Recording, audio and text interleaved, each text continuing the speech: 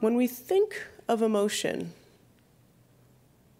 what do we think of? What are some words that people feel when they think of emotion? Anyone? Energy. Energy. Anyone else? Feeling, yeah. How about specific emotions? What ones come up for folks? Anger, yeah. Maybe one or two more? Sadness. Joy. And joy. It's a pretty good representation. I'm glad joy came up. Sometimes I'll get people listing off and it's like 25 in before an enjoyable emotion comes up. And indeed, emotions have an energy, right? There is a force behind them.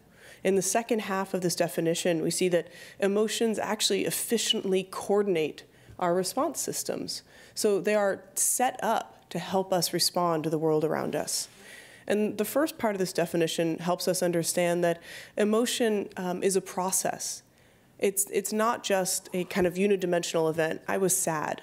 There is a trigger to our sadness, there's an experience of our sadness, and there's a response to that sad feeling. And when we help ourselves unpack that process, we can gain a little more understanding and awareness of our emotion. I'll give you a sneak preview. I'm going to be talking about awareness of emotion throughout. I think it's really a skill that can benefit us in a variety of ways. Now, we're not always emotional. We are emotional in response to something important to our welfare. And what does that mean? Well, it can be unique to each one of us. Something important to me is that my cousin is here joining us for this event tonight. But for the rest of you in this room, who's that guy, right? Doesn't matter. So what is important to us can be very unique. The triggers are specific. There are, of course, universal triggers. If there was a fire alarm, it would be universally triggering for us to be like, okay, now what next? Maybe fear, maybe irritation. It could be a variety of responses, but a trigger that would be universal. Emotions have a variety of dimensions. They are expressed on the face. They are emerging from external and internal stimulus. This one deserves a little unpacking. So we can have an emotion in response to receiving the news that someone we really care about has had a promotion in their job.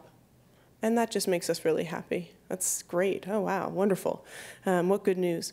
We could also go home after a long day at work and just think about an interaction we had with a colleague or with a manager.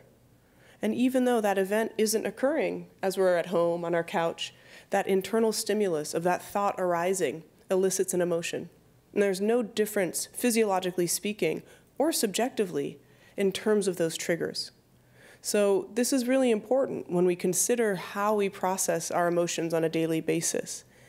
A lot of us tend to ruminate, to think about what happened, especially if it's something difficult or something undesirable. And we don't necessarily consider what might be the implications of thinking about and kind of continuing to re-trigger that emotion. It can be taxing and exhausting on our system. So interesting to reflect on this idea that emotions are internal and externally stimulated. Emotions are felt in the body. We're going to do a little experiment where I see if I can help you with that and get a sense of palpably what's that like. And emotions are incredibly important for communication with others. That includes through the face, that includes through the voice, right? There's a difference in how I'm communicating with the tone.